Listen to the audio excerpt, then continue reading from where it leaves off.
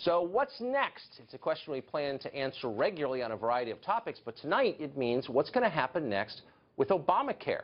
For more than a year, Donald Trump has vowed to repeal and to replace that unpopular law.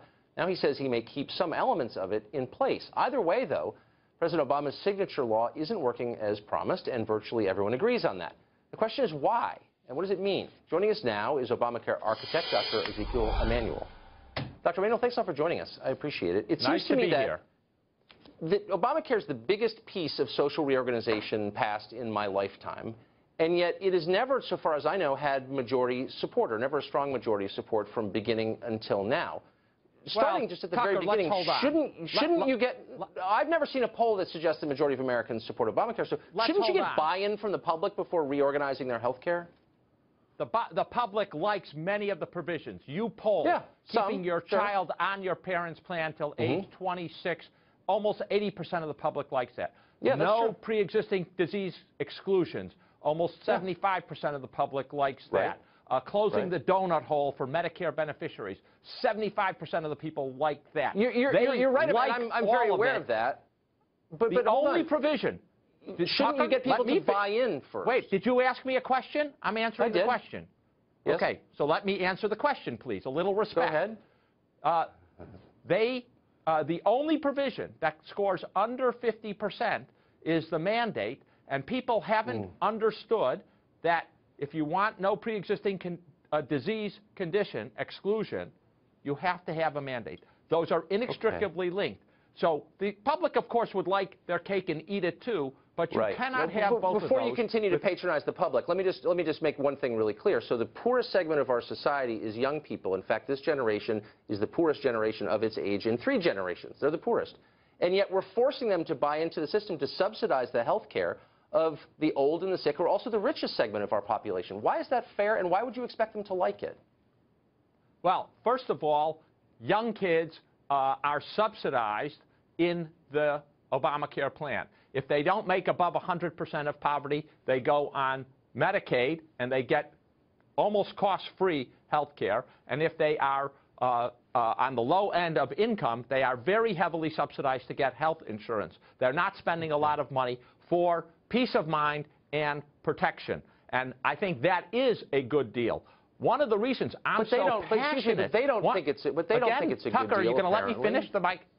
Well, one of the reasons I'm so passionate about health care reform... They don't think it's a good deal. That's why you're trying to force them to do it, right? Am I missing something? I just trying to get a straight answer from you. You're trying to force them to do something they don't want to do. You're telling them it's a good deal, but they don't believe it's a good deal. Why don't they believe that? Yeah, and a lot of them haven't explored what the deal is. They've heard your rhetoric that it's not a good deal, and they haven't actually seen.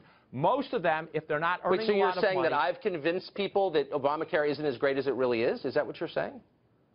Oh, there's certainly been a lot of very bad rhetoric and very bad attacks on it, rather than give it its fair shake. Are you going to blame right-wing talk radio?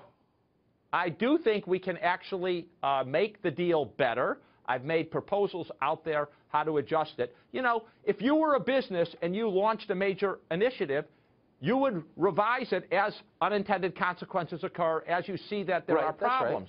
The problem here is Congress hasn't allowed us to make those mid-course adjustments for 6 years. And that's a serious problem with the workings of the machine. I get it. Are you going to let me finish an answer? Or you keep interrupting me like I'm not your guest. Treat me like your guest. I've let you finish. Let me just say this, though, to add to what you said. The President began this with a joint speech to a joint session of Congress in 2009 in which he said Obamacare will be the end of the discussion of how to organize health care in this country. I was sitting right there, and he said that. He promised us that it would be perfect upon arrival. Shouldn't someone at least acknowledge that that wasn't true before we move on to the next iteration of Obamacare? Are we just going to keep lying and hope nobody notices? That is totally untrue statement. The President never thought it was going to be perfect upon arrival. Do you want me to read you the quote? We live in a democracy. No legislation is perfect. All of us who worked on it knew that when it was finished, there were issues we would have to address down the line, that we would learn about problems, and we'd have to fix them. Congress just was, the Republicans were totally intransigent about fixing problems as they arose. We all watched this happen, and I'm sorry, you would have much more credibility if you would just say, you know, we were kind of wrong about some things. You can't keep your doctor. It's more expensive than we thought it was going to be. Healthy people have to subsidize it. Instead, Actually, you blame it's the not right more wing, expensive and than we Republicans thought. in Congress Could you would have passed on a could you party-line please vote. show my this slide, is sad, Tucker? and I would expect more from someone Tucker, who's an eminent doctor, show honestly. my slide. Tucker, show the slide I gave you to put up here. Okay. Are you showing the I'm slide? sorry, there's your slide right there. But it doesn't mask your demagoguery, doctor. And you just blame the Republicans who had not one thing to do with this legislation, as you know, and you discredit yourself by doing that. And I'm trying to take you seriously. They had a lot to do with it by their negative it non-helpfulness. Okay, on that graph, it shows you what healthcare inflation has been, and the fact that healthcare inflation has come way down because of, partially because of Obamacare. And that difference between the two curves is $4,000 for a family. That's important savings that are the president made possible. In fact, it's the same story. It's a great deal. You're just too dumb to get how great it is. I've heard this before. Thanks a lot, doctor. I appreciate your coming on. Thanks.